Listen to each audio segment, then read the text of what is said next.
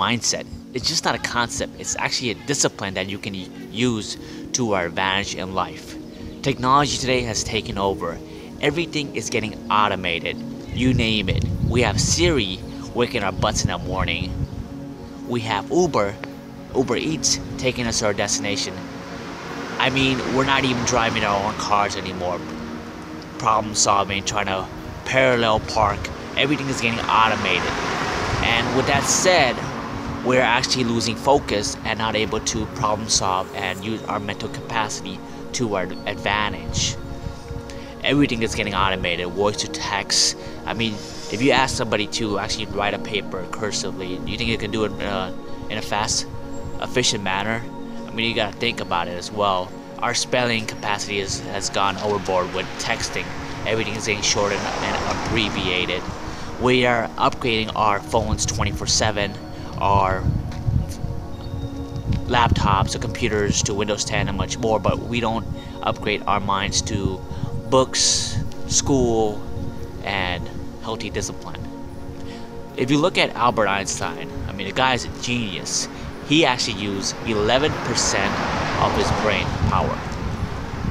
Now, human beings can use 10% of their brain power for their day-to-day task and mental capacity. But just imagine if you can actually gain 11%, use 11%. I mean, think about all the things you can actually accomplish in life.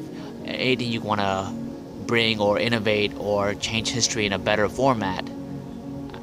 I mean, it'll be miraculous. And think how productive you'll be on your day-to-day basis at work, inventing things, making things.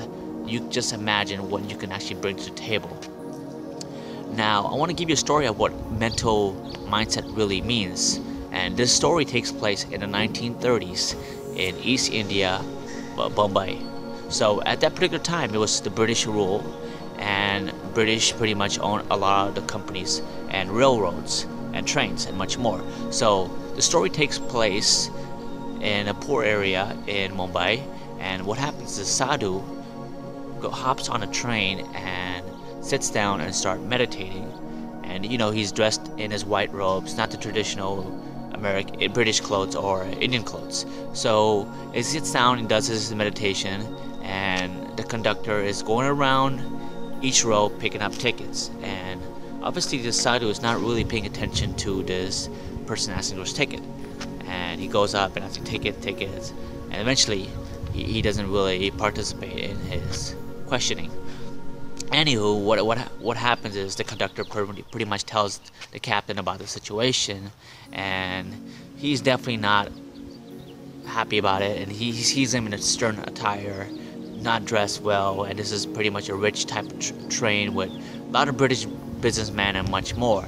So he pretty much kicks this sadhu out. Even though he has a ticket, he shows him that he has a ticket he purchased. He's not getting there on a free ride. So eventually he kicks him out, and he's on the pavement outside, just sitting sad and not too content, because he wants to obviously go and see his family and much more. And what happens is the conductor starts the engine of the train, and it's so miraculous because the train does not start. He figures what is the situation. He gets the engineer, he looks at the engine and see if everything's working properly, and obviously the engine is working, everything has the right oil and everything is sufficient. And he just scratches his head and ponders, why is this engine not turning on? And everybody out inside the train, all the passengers are like yelling their top of the lungs, like saying, let the guy in, let the sadhu in, let's see what we can do with this. And eventually everybody chants to get him in. So eventually the conductor puts him back in the train, and he sits down, and you wouldn't believe what happened next. The engine actually started, the train actually moved. Just imagine this sadhu with his mental mindset, what he can actually do for his own advantage. I mean, he was kicked out for no reason, and obviously he had some mind power to stop this from happening. And just think about what you could do with your mindset, your mental powers. And this is some of the few things I've been doing actually to increase my mental capacity.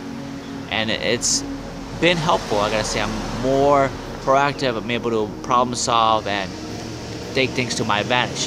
For one, I've downloaded this app called Lumosity. it's on the computer and also on your phones. And I've been doing a lot of research and problem solving on it. A lot of math problems, a lot of puzzles that deals with memory and much more.